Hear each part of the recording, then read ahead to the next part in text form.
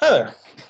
My name's Gabe Ferrer. I'm a parishioner here at St. Joseph Catholic Church in Conway, Arkansas, and I'm presenting a series of short videos about the Eucharist in the Bible. And we're going to explore in these videos what the Church teaches about the Eucharist based on what God reveals to us about the Eucharist in the Bible. Now, in thinking about the Eucharist is a bigger subject than the Eucharist itself. It has a bigger and larger context that we're going to be exploring over the course of these videos. And a central part of that context is that our life in this world is a difficult one. It's a life of suffering and struggle, a life in which good does battle against evil, both in the external world and, more importantly, within our own hearts and our own struggle against sin. So where does this all begin? So to think about this, we're going to look at a reading from the book of Revelation, Revelation 12, 7-9. Now war arose in heaven, Michael and his angels fighting against the dragon, and the dragon and his angels fought. But they were defeated, and there was no longer any place for them in heaven. And the great dragon was thrown down, that ancient serpent who is called the devil and Satan, the deceiver of the whole world. He was thrown down to the earth, and his angels were thrown down with him. And I heard a loud voice in heaven saying, Now the salvation and the power and the kingdom of our God and the authority of his Christ have come. For the accuser of our brethren has been thrown down, who accuses them day and night before God. So what we see here is that really before creation even happened, there was a great battle in heaven, and the devil was thrown down to earth. He was ejected from heaven because of his rebellion against God. And ultimately, he's going to be defeated by Christ and become subordinate to Christ. But how that happens is not altogether clear before this journey that we're going to undertake that will involve a deeper understanding of the Eucharist. But before we get to that point, we need to think for a moment about when the devil was cast down to earth, just what was he up to? Now, the Church teaches that the devil was jealous of humanity and sought then to encourage in humanity the same rebellion that he himself undertook against God in heaven. So, to that end, let's read from the book of Genesis. We'll look at chapter 3, verses 1-7. Now the serpent was more subtle than any other wild creature that the Lord God had made. He said to the woman, Did God say you shall not eat of any tree in the garden? And the woman said to the serpent, We may eat of the fruit of the trees of the garden, but God said, You shall not eat of the fruit of the tree which is in the midst of the garden, neither shall you touch it, lest you die. But the serpent said to the woman, You will not die. For God knows that when you eat of it, your eyes will be opened, and you will be like God, knowing good and evil. So when the woman saw that the tree was good for food, and that it was a delight to the eyes, and that the tree was to be desired to make one wise, she took of its fruit and ate. And she also gave some to her husband, and he ate. Then the eyes of both were opened, and they knew that they were naked. And they sewed fig leaves together and made themselves aprons.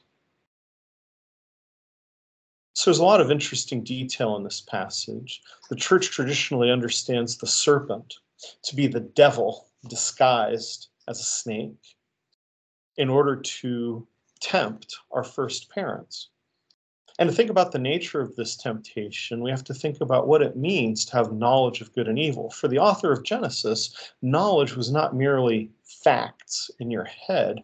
Knowledge also included experience. So the taking of the fruit of the tree of knowledge of good and evil was their desire to experience evil. Now, evil is often very appealing, and we see that here in this passage. The woman saw that the tree was good for food and that it was a delight to the eyes. Common excuse, one might say, for sin. And so they take upon themselves the knowledge, the experience of evil, and in doing so become aware that they are naked. So what does that mean? Obviously, they were naked beforehand and not ashamed, as the writer of Genesis puts it. But now they find the need to sew fig leaves for themselves. Why? Because in committing this original sin, they threw away a primordial gift of grace that God had given them. And that primordial gift of grace involved fully subordinating the body to the will. Their nakedness is now a reminder that having lost that grace, their bodies are no longer subordinated to their wills. And so they cover them up as a sign of humility, knowing that their bodies are no longer subordinate to their wills. So things kind of get worse at this point, and God makes clear to them the consequences of the choice to do evil. Their world is now a place of suffering, as we see in Genesis 3:16-19. To the woman he said, I will greatly multiply your pain in childbearing. In pain you shall bring forth children. Yet your desire shall be for your husband, and he shall rule over you. And to Adam he said, because you have listened to the voice of your wife, and have eaten of the tree of which I commanded you, you shall not eat of it. Cursed is the ground because of you. In toil you shall eat of it all the days of your life. Thorns and thistles it shall bring forth to you, and you shall eat the plants of the field. In the sweat of your face you shall eat bread, till you return to the ground. For out of it you were taken. You are dust, and to dust you shall return. This is a hard saying, but it's a direct consequence of the sin of our first parents, is that the world became a place of suffering, not as God had originally intended, but so it went. But it's actually even worse than this, because in addition to the loss of paradise on earth, there's furthermore the loss of eternal life, as we see in Genesis chapter 3, verse 22-24. Then the Lord God said, behold, the man has become like one of us, knowing good and evil. And now, lest he put forth his hand and take also of the tree of life and eat and live forever. Therefore the Lord God sent him forth from the Garden of Eden to till the ground from which he was taken. He drove out the man, and at the east of the Garden of Eden he placed the cherubim, and a flaming sword which turned every way to guard the way to the tree of life. Having sinned, and the world having become a place of suffering, God, in his mercy, decrees that our life on earth should be bounded and finite. Why? Because in our state of sin, being eternal in a state of sin is an even greater suffering than suffering the loss of life on earth. But God really meant more for us than this, and he never ceased to reach out to us, even in the midst of our sins. And we see this throughout the Bible. I want to select one specific passage that gets at this idea. This is from the book of the prophet Isaiah, chapter 35, verses 5-10.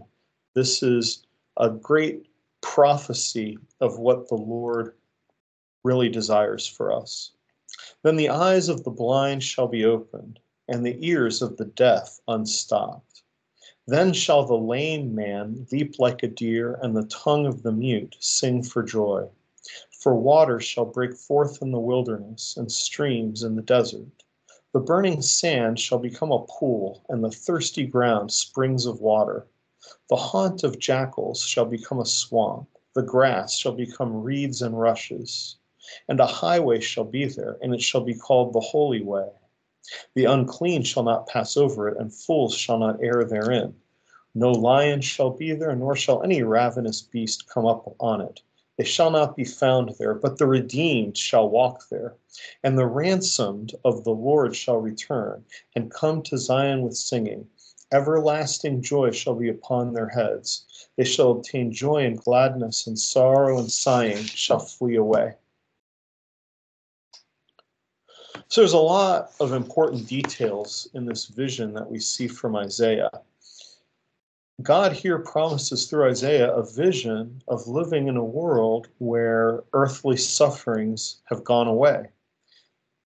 He furthermore states it's not completely unconditional. The unclean shall not be found there, but the redeemed shall walk there. In other words, God prophesies a path for redemption wherein the ransomed of the Lord shall return.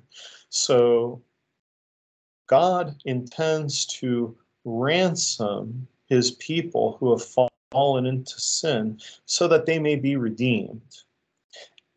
And at that point, the Zion he speaks of is not an earthly place. Why? Because everlasting joy shall be upon their heads. He is, in effect, promising here a restoration of that which was lost by the sin of our first parents. And how is this to be accomplished? Well, this starts bringing us into the New Testament. So we're going to start at the Gospel of Luke.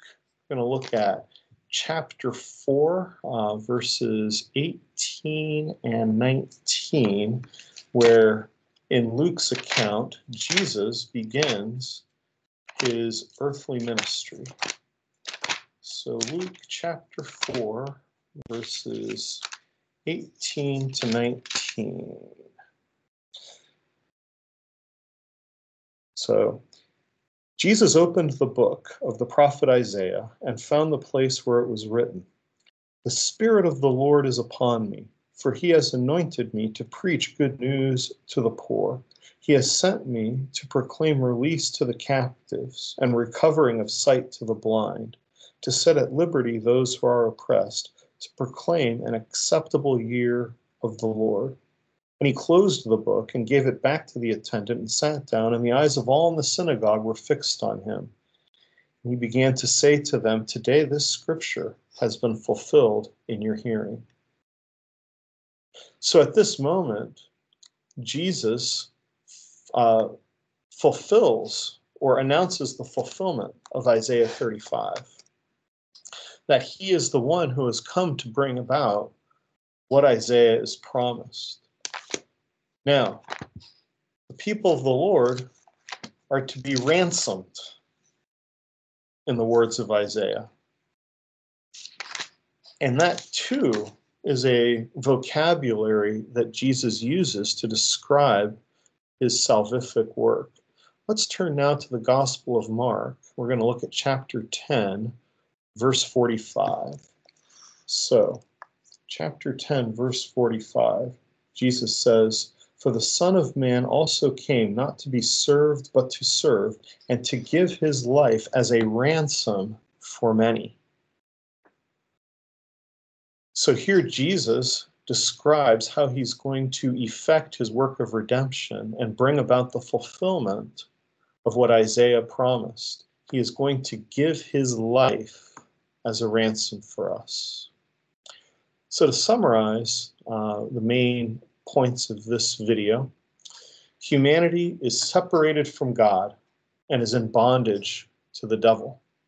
However, God plans our redemption from the moment of that separation. Jesus gives his life as a ransom for us. And having been ransomed, we may now hope for eternal life. So in the next video, we're going to explore this in more detail. What's the nature of the sacrifice Jesus makes for our ransom? And how do we participate in it? And more importantly, how does our participation in the Eucharist form an essential part of our participation in the redeeming work of Jesus Christ? See you in the next chapter.